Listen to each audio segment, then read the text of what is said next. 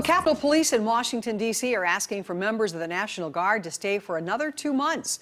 Law enforcement in that area is on high alert tonight following intelligence reports suggesting another attack on the Capitol today. House Speaker Nancy Pelosi is pushing for National Guard troops to stay as long as necessary.